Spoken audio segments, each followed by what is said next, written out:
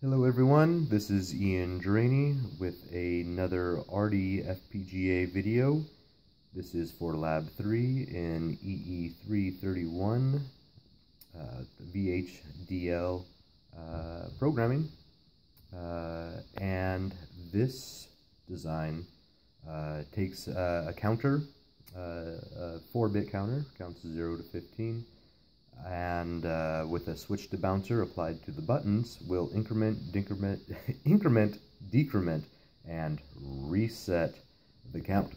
So let's go ahead and check it out. And I'll try to hold as steady as possible while I press these buttons. Button 0 is made for the reset. You can see it does nothing because the counter is at 0 on the mono LEDs.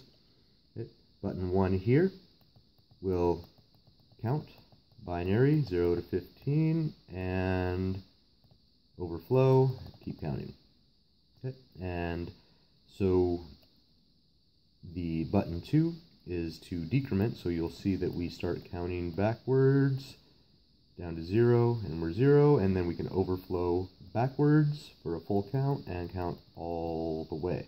Now I'm holding the button down, and you can see that it only applies one count as per the assignment design. Okay, holding down, and it does not cycle through the counts or anything like that. Based on the clock cycle, it holds. Okay, and we can keep counting.